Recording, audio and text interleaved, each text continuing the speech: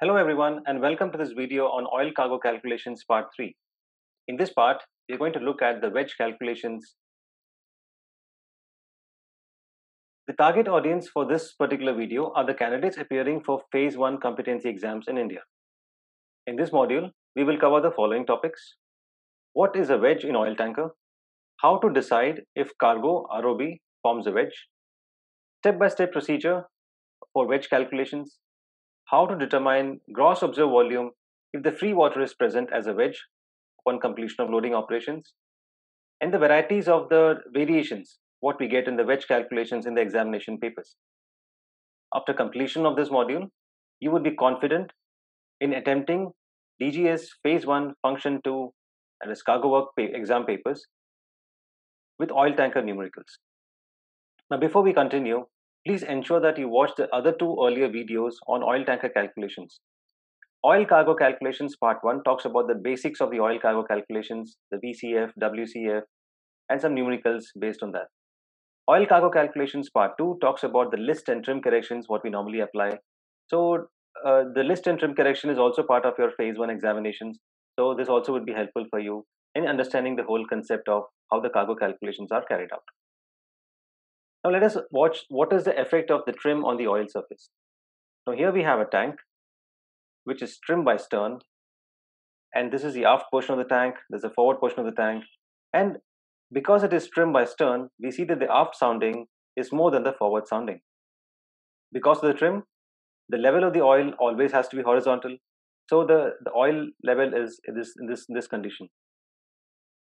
The ullage of the oil can be found out from any length, but for finding out the actual ullage, what we call as a true ullage, we have to convert that ullage from that point to the mid length of the tank. This ullage is what is called as a true ullage. The reason because in case the tank was even keel, the liquid surface would be pivoting around this point. So we have an interest in finding out this particular level of the oil. From here we can find out what is the depth of the oil, and from there so on we can find out what is the volume and the metric tons and so on and so forth.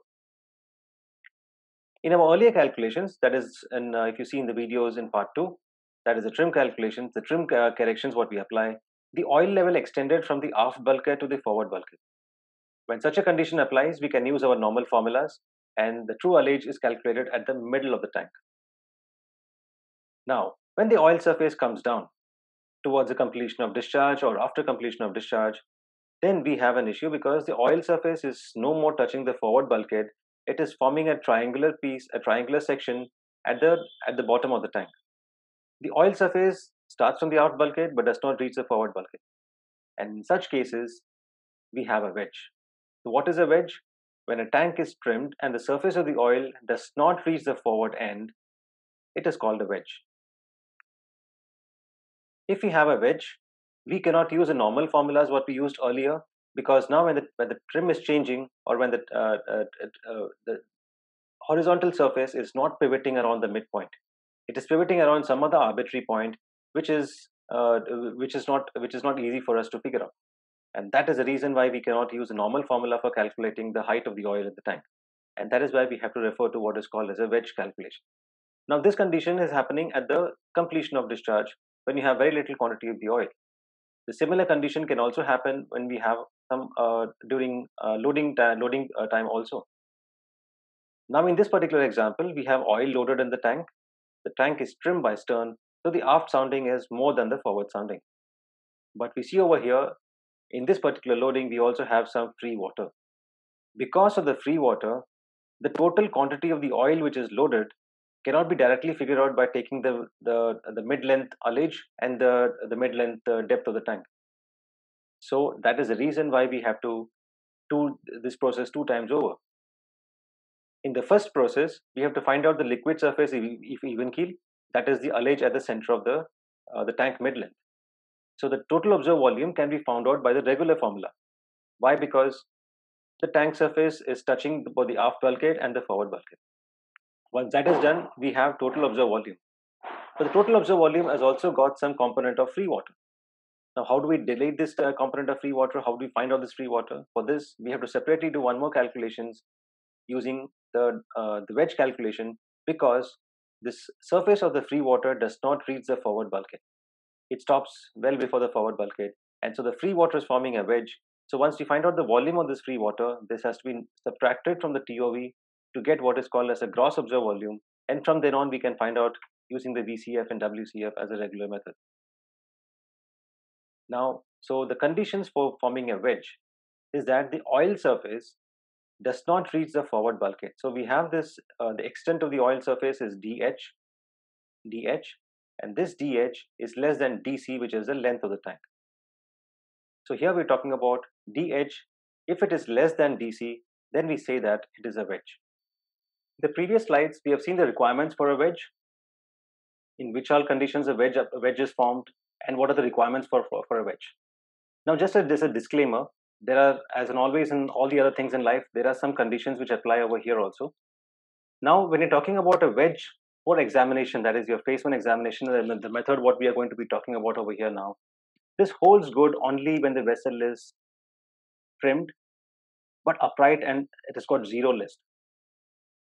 That is because only when the vessel is trimmed but with zero list, the surface of this wedge, the surface area of the wedge on the side, and also the shape what the wedge forms, it forms a regular shape.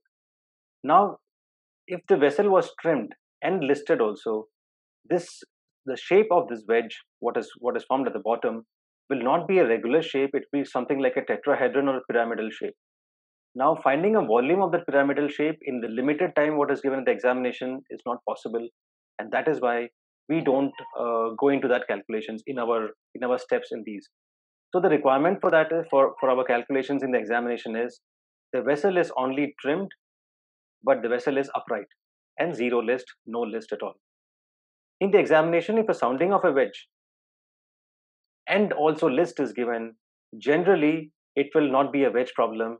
You can skip the wedge calculations and go ahead and use the normal calculations to find out what is the GOV, TOV, the volume of the wedge or the volume of the water, free water, and continue with your calculations. Let us now understand the wedge diagram. So this is what we have at tank ABCD. A tank ABCD, it is trimmed by stern. This is the forward section, this is the aft section, and the trim has caused this trim theta. Now this is trim theta in degrees and not in meters.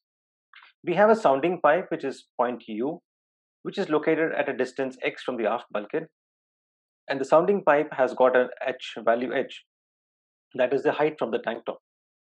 Now whenever we find out these values, the LH tape is going to be suspended from this point U. So strictly speaking, we have to calculate all our calculations from this point U and not the tank top. Now let us look at the various things. So like we discussed, tank ABCD, that's taken care of. We have trim theta, and the trim is coming because of the trim of the ship. We are going to start our story from observed sounding. This is what we normally have when we are going for wedge calculations.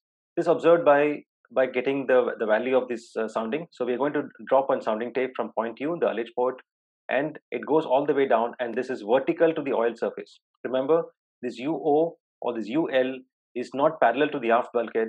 It is perpendicular to this oil surface. Oil surface is always horizontal, and gravity always ensures that this is always vertical. So it is actually going to form a right angle at this. It is going to meet it perpendicular at this point, the surface of the level GH. Next is what we are going to study about is, this is the observed. So what we have in hand is basically observed sounding. This can be obtained by sounding tape, by LH tape, by many other means, but that's what we have to start with. Next, what we have is the observed LH, that is UO. This point is what is UO, observed LH, and what is that is because it is called observed LH because it is what we get from this point of suspension U. If it is dropped, if the LH tape is put down, then we get this value UO, which is the observed LH. Next is the LH parallel to the aft bulkhead, UT. If you actually see this UT is parallel to the aft bulkhead, and that is what we are going to be getting it. Now, the next step is the height of the oil parallel to the aft bulkhead, that is TP. Now, this line TP is perpendicular to the aft bulkhead, so this forms the TP. Next is the DH, that is the extent of the oil spread in the tank from the aft bulkhead to how much it goes in the forward. And then lastly, the last component what we are going to be studying about is the height of the wedge, that is GD. So these are the various notations what we use on for this wedge calculations. And my suggestion would be to retain the same notations. Of course, you can use any other letters what you feel like. But when you're going to be comparing the answers with your colleagues, with your batchmates and all, then if you're going to use the same letters, you can easily compare your answers and get to see where you're going wrong, and to just ensure that your steps are all correct. So retain the same notations. A, B, C, D is the tank, U is the point of ullage, and so on and so forth. Now let us see what is the procedure for understanding calculating the volume of a wedge. So like I said earlier, what is given to us is OL, that is the actual sounding of the oil. From the OL, we have to figure out what is DH, that is the extent of the cargo spread. Why DH is because that is our first stop to figure out whether it's a wedge or not. So the whole story of finding out OL to DH is what is our wedge calculation. And this is a sequence of the wedge calculations as you see over here, our story from OL to DH. So we are going to be going step by step into the whole process. And this, what you're going to be seeing on this particular slide, is an overview of the whole process, and which we are going to be breaking up into smaller sequence as we go further down the slides. First one is the triangle ULP. The triangle ULP is right angled at P, and so from the value what is UP, which is known to us, UP is the height of the tank plus the height of the ullage pipe. From this value and knowing this trim theta value, we can find out what is the distance UL. Remember, UL is not equal to UP because it forms an angle, and the angle is formed because of the trim of the tank. Next step is to find out, once we have this UL in hand, we already have OL with us, which is given in the numerical. So next what we have to find out is UO, that is your observed ullage. So UO is equal to UL minus OL. The next step is to find out what is this ullage which is parallel to the aft bulkhead. Now to find out that, we are going to skip the triangles. We are going to change over to the new triangle. So the triangle is UOT now. In the triangle UOT, we have this trim theta, and we also have this number 2, which is UO. So using these two values, we can find out what is UT. Okay. Now, once we know UT, we already have this UP, which is the total length of the height of the tank plus the height of the ullage pipe. So we already know that value, and so we can easily find out what is TP. TP is UP minus UT. This is the sounding of the oil which is parallel to the aft bulkhead, and that's our step number 4. In step number 5, we're going to find out using the small triangle TPH, which is right angled at point P. Why it's right angle? Because this line UP is perpendicular to the tank's bottom, and it is parallel to the aft bulkhead also. So this triangle is right angled at UP, and this theta, the angle what it forms is theta, which is again the trim theta. So from here we can find out what is pH using trigonometrical ratios. Once pH is known, we can find out the value for dH. And how is that? dH is equal to dP plus pH. dP is same as UO, which is the distance from the aft bulkhead of the sounding pipe. And now once we have the value for dH, then we can figure out if it's a wedge. And what is the same? What's the relation to that? If dH is less than dC, that is, if the extent of the oil, the spread of the oil in the cargo tank, this dH is less than the dC, which is your length of the tank. So once we know that, okay, fine, it's a wedge, it meets the criteria, then we have to go and find the volume of the wedge. How do we find the volume of the wedge? Is from dH, and using this large triangle GDH, we are going to find out the value for GD, that is your sounding at the aft bulkhead. The height of the oil at the aft bulkhead, you can say that. Now that is used, GD is used, and DH is used, and from there we can find out what is the area of this triangle. Area of the triangle multiplied by the breadth of the tank will give us the volume of the wedge. So this is a process of wedge calculations from OL to DH and further on to find out the volume. Now let us break up this process into smaller triangles, into smaller sections, and see one by one as to what is happening. Now if you remember in this previous examples, what we have used is trim theta. Now remember, trim is in angle and not in meters. So if you remember from the oil calculations in part 2, we had reduced trim in meters, which is our normal formula is aft draft minus the forward draft. and here we have formed a right angle triangle. So tan theta is equal to trim by LBB. So theta is equal to tan inverse of trim by LBB. So wherever theta comes in our equation, I can superimpose it by tan inverse of trim by LBB and go on with my calculations. Now we come to the wedge calculations in details, step number 1 and 2. So in step number 1, we are going to go with this triangle ULP. Remember, what is given to us is OL, and that's all is given to us. We have to find from the OL, we have to find out what is DH. So from the triangle ULP, which is right angled at P, this theta is the trim theta. So cos theta is equal to UP upon UL, which is the hypotenuse. Now from that we can find out what is the value for UL, the total length from the ullage pipe to the bottom of the tank, but it is not equal to UP. It's actually a little more than UP. So UL is equal to UP into secant theta. That is our first step. In this UL, what we already know is OL. So from there we can find out UO. That is our second step. So we find out what is UO, and UO is nothing but UL minus OL. So from this large triangle, in 2 steps, we have found out what is UO. That is, in other words, observed ullage. Now, going further, in the next triangle, we are going to consider UOT triangle, UOT, which is right angled at O. We already have the value of this UO, the observed ullage from the previous step. Using this triangle, and we know that this is angle theta, which is trim theta, we can find out cos theta is equal to UO upon UT. UT is a hypotenuse over here. What we want to find out is UT. So UT is equal to UO into secant theta. And so from here we can find out what is the value for UT. We already have the value for UP, which is the height of the tank plus the height of the ullage pipe. So once we subtract the height of this UT from this UP, what we have in hand is now step number 4, which is TP. So in the second step, in 3 and 4, we are going to find out this vertical height, or the height of the oil, which is parallel to the aft bulkhead and from the ullage port. Alright, so in our step 2, we have reached till point 4, which is the height of TP. In the next further steps, we already have TP, and we are going to consider this triangle TPH, which is right angled at P. Now tan theta is equal to TP upon PH, and from this value which is known, tan theta is known to us and TP is known to us. So from here we can find out what is PH. So what is PH? This value PH is equal to TP upon tan theta, and from there we can find out this value.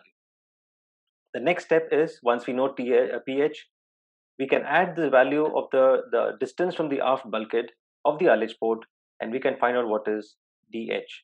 So in the next step, what we are finding out is DH, which is DP plus PH.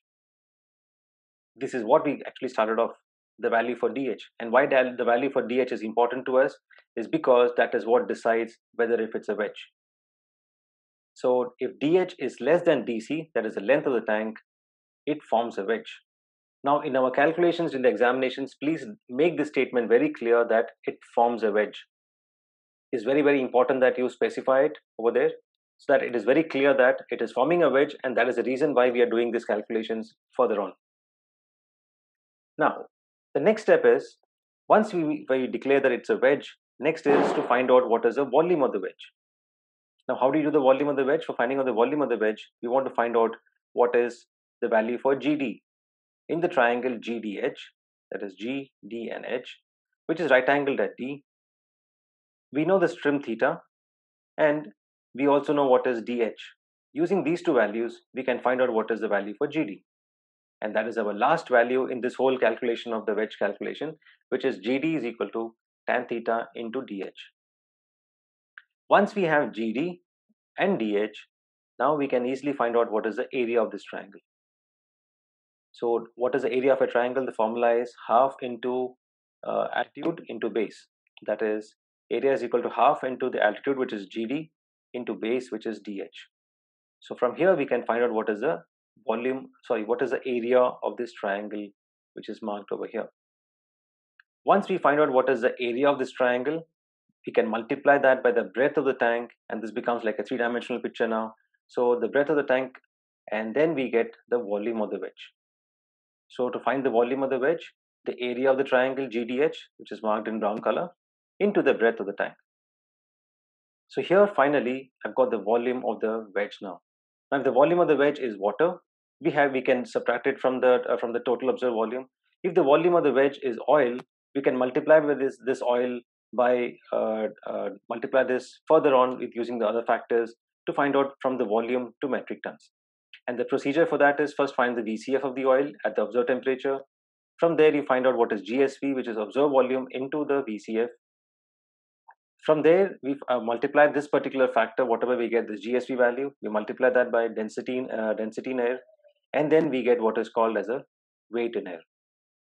If it happens to be a free water condition, like in this particular case, we can subtract the value of the free water, the volume of the free water, from the total observed volume, and we can easily find out what is the actual amount of oil loaded. And the total observed volume, as we discussed earlier, can be calculated by the normal formula. The trim correction formulas can be applied and found out because the oil surface is touching both the aft and the forward bulkhead. Okay, if the free water is a wedge, we have to deduct it from the total observed volume and get what is called as a GOV. From the GOV, we can calculate GSV and metric ton in air. Okay, the procedure of calculating this GOV to GSV and to metric ton in air is already explained in the second part of the volume, and we also saw it in the previous slide of this series. Now, this is the whole thing. So as a summary, our story of wedge calculation is to find out from OL to DH. And to make it simpler, to make things simpler, there are some easier way to understand the progress of it, because you're going to be talking about 4 triangles. Sometimes it becomes confusing. Triangle UOT, triangle TPH, GDH, and all these triangles. So as a simple way to understand this triangle is to break it up into smaller pieces. So we're going to break it up into 4 key points. The first one is the sequence of the triangles, as we call it. The first one is a big standing triangle. And what is a big standing triangle? ULP. So this is a big standing triangle, what we're talking about, from where we find out step number 1 and 2. Next is small standing triangle. Where is the small standing triangle? That is UOT. That's our small standing triangle. From there we reach up to step number 4, because we can go from number 2, which is UO, to UT, and from UT we can find out what is TP. Subsequently to that, we are going to refer to the small sleeping triangle, like a sleeping triangle, horizontal triangle. That's a small triangle TPH. From TPH we can find out what is PH. From PH we find out DH, and DH is the one which decides whether it's a wedge or not. And if it does become a wedge, then we go to the next step, the large, that's a big sleeping triangle, which is the GDH triangle. So this is an easy way to remember. Large standing triangle, small standing triangle UOT. Next is small sleeping triangle TPH, and the big sleeping triangle GDH. Once you do a couple of numericals on this wedge calculations, you don't have to worry about this large, big, small triangle sleeping and all that stuff. That automatically come to you. But initial process, the flow, if you get it wrong, then it becomes very, very difficult. So this is just as an aid for memory as to what is the sequence of triangles to be performed. Now this is all the calculations about the wedge calculations from GD and from DH. We find out what is the volume of the oil or the volume of the wedge.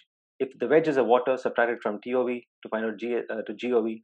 If the volume of the wedge is actually oil, which is the ROB, then we can multiply that by VCF and WCF and find out the weight of the oil. Now there are some small variations in this whole process. The variation is basically the kind of value what is given to us. That is the value of the OL or sounding or something like that. The base problem is, if the tank sounding is given using a sounding rod, that means OL value is given. That is what we solved all this while. So if OL is given, we have to go all the way. That is step number 1, 2, 3, 4, 5, 6, and 7, and use the 7 and 6 for calculating the volume of the oil of the wedge. Now the second variation is if an allege tape is given. That means if the tank allege is given using allege tape, that means what is given to us is UO and not OL. If that is so, if UL value is given to us, that means I don't have to do the step number 1 because we already have UO in hand. So in such cases, UO is directly given. So we are not going to do this step number 1 and 2. We can directly skip step number 1 and 2 and go to the step number 3. So we don't have to do these 2 steps, and we can proceed as usual from step number 3. So if you have given what is the value for allege tape, that is the tank allege towards the completion using an allege tape, then please don't do step number 1 and 2. You can do over this whole problem, the whole numerical, from step number 3 onwards. The third variation what can be given to you is the tank allege using tank radar. Now, as you all know, tank radar always gives the allege which is parallel to the aft bulkhead. That means what is known to us is the value UT. UT is our step 3. That means this particular value is known to us.